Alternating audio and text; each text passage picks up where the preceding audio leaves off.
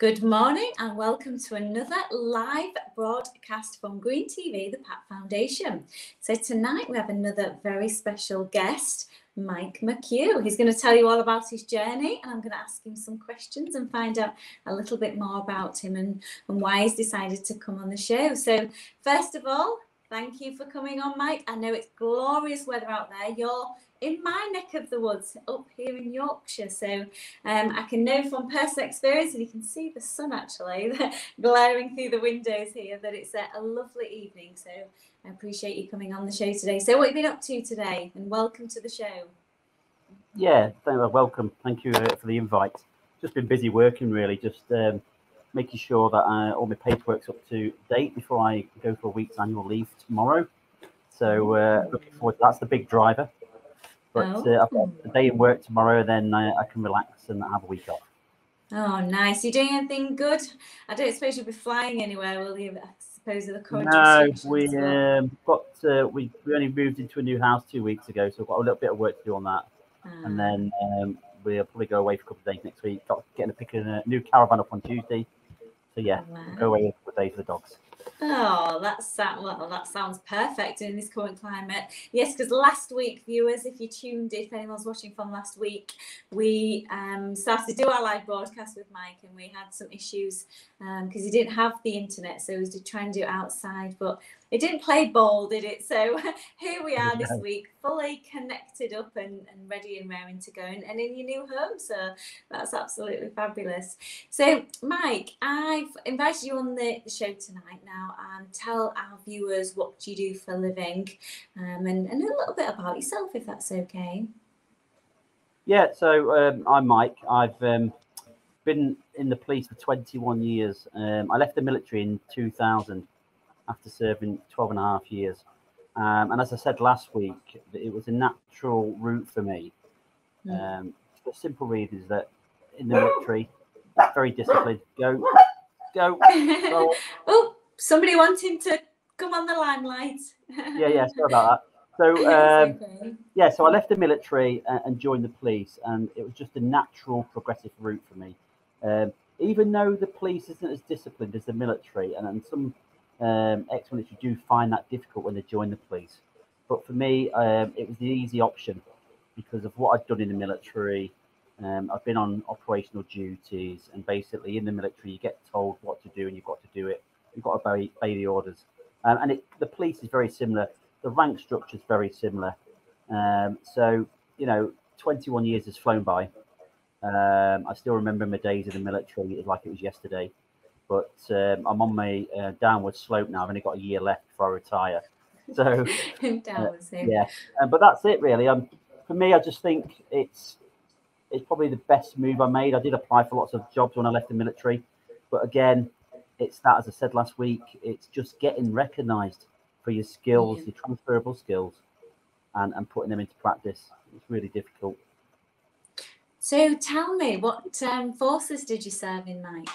Because there's a little bit of a divide, as I'm learning sort of with the being out and about with the Green Task Force guys. There is a little bit of a divide. So which forces was you?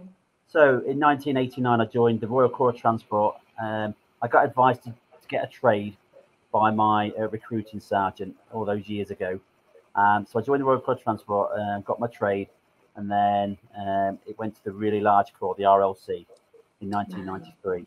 And then so I specialised. I was a combat logistician, but I'd done loads of jobs. Physical training instructor. I worked in the OD bomb disposal. Done numerous tours, operational tours of duty. First Gulf War, Northern Ireland, Bosnia, Kosovo, all them places. And that was the big driver for me.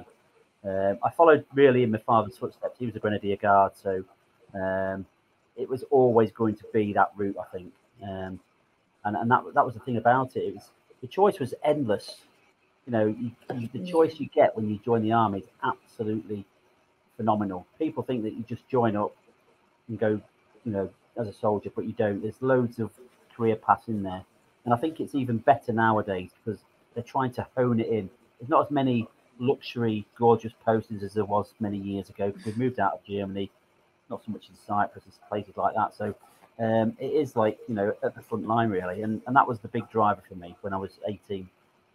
So, wow. So I guess you've seen a bit of the world then, and seen a few things in your time. What's a memory? What sticks in your mind from, whether it doesn't obviously good, bad, or however, what sticks in your mind mostly from your time served? I think the camaraderie. I think that Uh, it doesn't matter where you go. I mean, I bump into people all over. I mean, just having that knowledge that somebody's out there that you've served with, or and you see it, and when I have formal, occasions, I put my medals all on, and the people just come and ask you so many questions about where you've been, what you've done, and stuff like that. And for me, that's just that's that family feeling. I mean, I've been out the army 21 years, but we still get that family feeling. And where I work, we've got a few ex-military, all in the same corps that I was, and it's bizarre. But you still get that sense of being wanted, or being part of that real big army family. And the police is similar to that, to be fair, yeah, but not as social, because in the right. police you're all over the place. I can relate to that. I mean, I've seen that. We've mentioned it in previous shows, and in various videos and posts and things I've been putting out there. It's, the guys do, when you do, even though you can be out 5, 10, 15, 20, you get a group of veterans together, and it's like you're all back together, and the banter's there, and it's like a family. So I can, being an outsider, looking at, I can relate to that, and I've witnessed it. So that's good. So let's talk about present day now. So your time, obviously, serving with the police. So you say it was a natural progression to leave. Why, for people out there, so say this, guys coming out of the services thinking, actually, what's my career path? What do I do now? Why was it such an easy transition for you? I just think that when you come out of the military, you've been so regimented, you've been so disciplined, and I don't think it's a very easy sort of transition into civilian life. And No. I just think that the police offer that. Yes, it's not as disciplined, it's not as regimented, but you've still got that way of working on a day-to-day basis. You've still got to turn up on work on time. You've still got to be smart. You've still got to be presentable. And I think the military just literally roll into that role, really, just fall right into it. And I found that. I mean, on my course of 58, there was 11 military, so ex-military. So that's doing quick maths, 20%, just under 20%. We're really struggling nowadays to get the ex-military in, because of the academic side of it is really hindering our recruitment process. And I think for me, it is a good step forward, but we're missing out on absolutely essential candidates who will make It, fantastic police officers. Yeah, it's funny you should say that. I mean, we've had a couple of conversations, obviously, off air, and we've talked about this, and how the likes of myself, in terms of career-wise, to attract veterans into there, and obviously with the work with military networks that we do here, whether it's Green TV, Pat Foundation, or myself at GA Recruitment. It's a case of kind of attracting and sort of making it sound good again. I know, is it Preeta Patel? I know in government she's kind of recognising this and seeing that the academic side is kind of putting veterans off in a way. So I think I've been sent an article about that she's actually looking into maybe taking that side, the academic sort of side away, and getting these guys in, because it does, for anybody who wants to be a career in the police, obviously go for it, but it is a really good fit, with the ex-forces guys like yourself. So is there anything else, you could do? You're seeing it every day. You're seeing the benefits for the guys. You're seeing that it's a great career path, for example. Is there anything that people watching this tonight can do? Is there anything that we can help in the process? I think first and foremost, if they are interested, then get in touch with your local force and see what they're offering. Now, I know that our force have just agreed that if you've served in the military for 4 years and more, you don't need a certain level of entry. So we That's are good. making headway in that. But make contact with them. Tell them what you've got, what you've been doing, your skills, your disciplines, and I guarantee you that you'll get a reply back, because we're screaming out for new student officers. In fact, new officers, full stop. And the beauty of it is that if they do get in, they can specialise after a number of years, so they're not wasted. For example, we traditionally in the police, and that's not just our force, but nationally, the firearms departments are made up of ex-military, because, again, it's all about that transferable skills. And we're working really hard. I know that the Royal Military Police have just agreed with the College of Policing that some of their skills are recognised, and they get given an investigation award when they leave the military. So they can transfer that across. So we are making headway, but it's really slow. But I just think that they need to make contact with their relevant recruitment and just say to them, this is who I am, this is what I've got. Can I or will I be accepted? And not to just sit back and think, right, okay, I won't be or won't have the necessary skills. You've got to take a bit of personal responsibility. And I think, being ex-military, you understand that totally. You've got to take that responsibility and move forward with it. And don't think because you haven't got those skills, then A levels or what it may be, GCSEs, that you're not going to get recognised for what you are and who you are. Yeah. So, it's really important to just take that first step. It might be a case that yourself or, sort of the police forces maybe need to sort of get into that veteran, whether it's, obviously working with resettlement programs and this career. I mean, obviously COVID hasn't helped. We've been through this for the last sort of year and a half now. So I guess when things start moving back to normal and you can do careers fairs, you can do open days, and you can probably get out and about a bit more. It might be you can do maybe a bit more work with them and sort of get out there. I mean, now has the dropout rate dropped dramatically, do you think? Is it, are you not getting the ex-forces guys along to your training days and putting the interest in?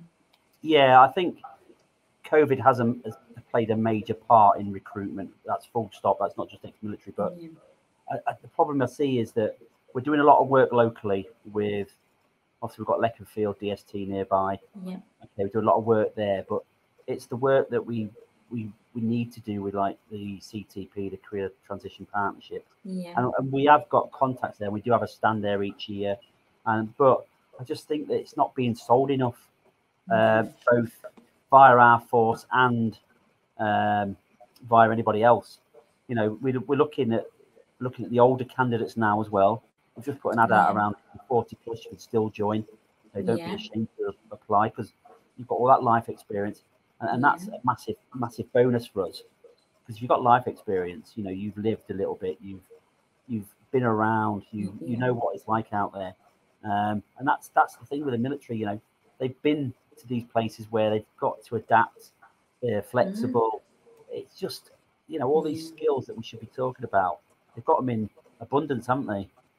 Oh, totally. And the discipline side, and the structure and everything else, and I guess with ex-military, you've kind of got this sort of protective side, sort of ingrained in you anyway, whether it's going to the police service or the fire service. I know that's an easy transition for them as well. So yeah, it's kind of, maybe needs to be a bit of work done behind the scenes. Maybe it needs to be made a little bit easier for guys to join the forces. Let's face it, it's an area that we do need more police. We do need more resources in that sense to help with the world and economy and everything. So let us know, Mike, what we're here. We'll be happy to help in some way, and we'll do having access to a big veterans community and network. So it's just a case of getting the word out there, with anything. So so thanks for that. So now we've sort of talked about sort of the police side, and I don't think you gave me that many stories of back in the day. I know you guys I've had other obviously previous veterans on the show, and they kind of guarded and things. So yes, you've told me the camaraderie and it's like a family, but can you remember one sort of let me think, some sticky situation that you was in, maybe that you had to, that you can talk about, that you could actually had to resolve, and you can remember, it's one of those stories that you probably tell your kids or your grandkids, for example. Yeah, I mean, you probably got a list as long as your arm, really, but there's a place and a time for them sort of stories. I think for me, on most operational tours, you're so close to people that you've got to make sure they've got your back. And I've been in some sticky situations, both in Northern Ireland and Bosnia, where you think to yourself, oh, it's going to go all pear shaped here, and where if you don't do something or something doesn't do it for you, then you're going to lose something valuable. And that's the thing about it. You can always rely on somebody to back you up. Trust. Yeah, trust is there, and that's the thing about it. You can trust them with your life. And I know that I've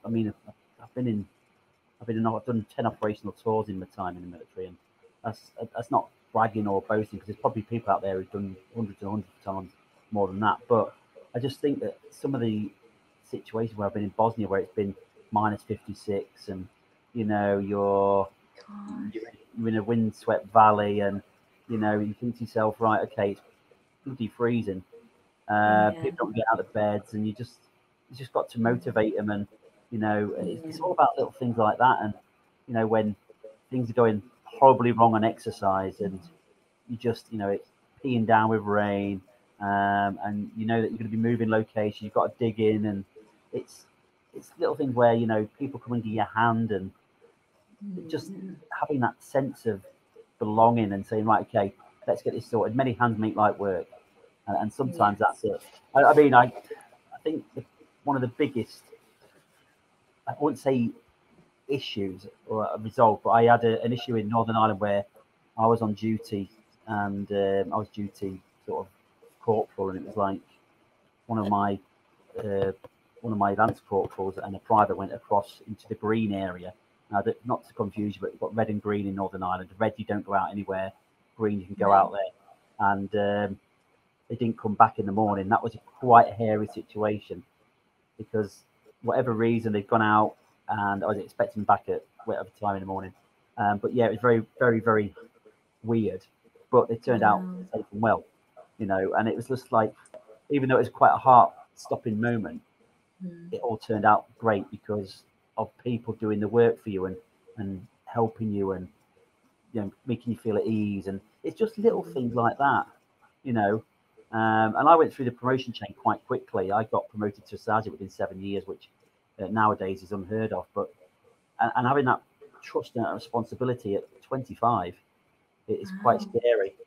Even nowadays we get people who are promoted quite young, and that's the issue.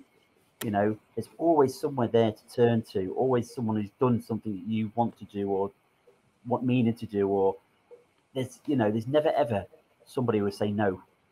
It's always somebody can fall back on, and right, I've done this wrong, how do I do this? And even as a young soldier in Germany, where the initiation ceremonies, and are just wild, getting covered in battery grease and then feathered and hung out onto a hook of a back of a truck, over dinner, paraded. But it's all about that, going into the bar and your first initiation ceremony, doing the top shelf, and little things like that stick in your memory, But so what's the top shelf? I've not heard that one. What's the top shelf? I've not heard of that one. Full top shelf in a pint glass. Okay, so you've got whiskey, vodka, Bacardi, you name it. Whatever's on the top shelf goes in, you drink it. Oh, wow. And that can lead to, obviously, lots of other things, the games you play. I mean, even you work hard and you play hard, and that's the real reason, isn't it? The British Army have got such a good reputation. Yes, we do a job, but when the job's finished, you play hard as well. And that's what it's all about. That's important. Yeah, and I think even just having a beer in the bar after you've had a really long day, everybody converges on the bar, and you talk about your day, and then you do what you need to do. But yeah, I've had some wild nights in the naffy.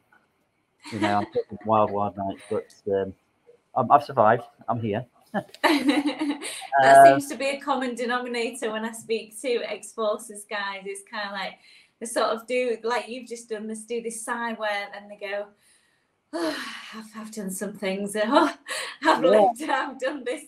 But I've survived. Yeah, and I mean, when we talk about that, you know, you have these nights that you remember like yesterday. You know, when you're doing promotion courses and it's hard work for 3-4 weeks, but at the end of it, it's so beneficial because you have a mega piss up. You know, excuse me, but oh, bleep, you know, bleep. yeah, you relive all your hard times that you had through the course, but you've managed it, and because it's that teamwork again, and I know we keep coming back to it, but it's just massive. It really is. Yeah, I can't agree with you more. So you think that's why? Well, so there we go. We've just been part of the police force. It'll be a doddle. I'm sure I'm going to get some flack for saying that, because I know it's not an easy job at all. But I think in theory, it is. The only thing that really didn't, why I really didn't join the police was the training and learning side of it, because it is quite heavy. Right. You know, it's classroom based. It is a lot to take in, and I'm not saying that lightly. I mean, I train it, and when I've delivered, I've had a heavy day. I'm absolutely tired out mentally and physically. I can imagine. Because the stuff we're teaching you need to know, and that's the thing about it. I think that puts a lot of ex-military off because they've not learnt in that environment for a while, and I think that there's no easy way to do it. To be fair. Especially now that the academic side's coming on, they've got a little bit of academia that you need to do to get that degree level after 3 years. And I think it does really put them off because it's not easy. It's not something that they're used to, is it?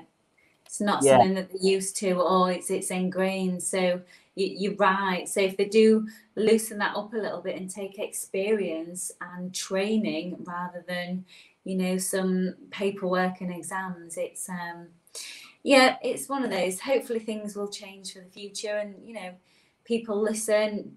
Members of Parliament are already starting to take stock, so you know, it could be a very different story. Yeah, I think when we talk about the uplift, I mean, we're talking about uplifting 20,000 officers in the next few years. It's a false economy because, you know, we are losing in our force. We lose a fair number each year, so we're replacing them. But nationally, it is an uplift, but they need to do something in regards recognising ex-military, recognising these people who are in management within the military, because these are going to be really powerful people. And you know, we do direct entry now, and for all ranks, all sort of roles, and I think that these people in higher positions in the military would be perfect. But again, what's stopping them? And that's where it all falls down for me. What's stopping them applying? Why aren't they getting recognised? Saying that though, we have just employed a ex-military guy in the leadership management position, which is great. You know, and he's bringing loads of great ideas to the front, to the forefront. You know what I mean? And I think for me, that's how it should work. But there's proof in the pudding there that you know, there was 7 or 8 applicants, and the ex-military guy got it. So what's he brought to the table? Well, he's got all his experience, all his diligence, his intelligence, all that stuff that's come there, and he's interviewed. He's come top of the interview panel. So you know, it says a lot, doesn't it? Yeah, I think it's in my department. I mean, I've got one, two, three of us are ex-military, and you know, and this is not blowing our own trumpets, but we tend to work a lot harder and a lot quicker than other people. Right. You know, and that's just your mentality. Yeah, it's the can-do attitude and the get the job done attitude. I've witnessed that myself. So So yeah, so we're sort of coming to an end of this broadcast tonight, and thank you so much for coming on to the show, Mike.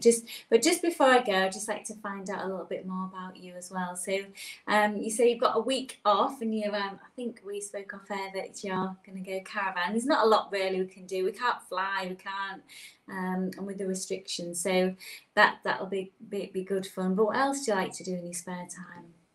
Well, I'm a rugby coach.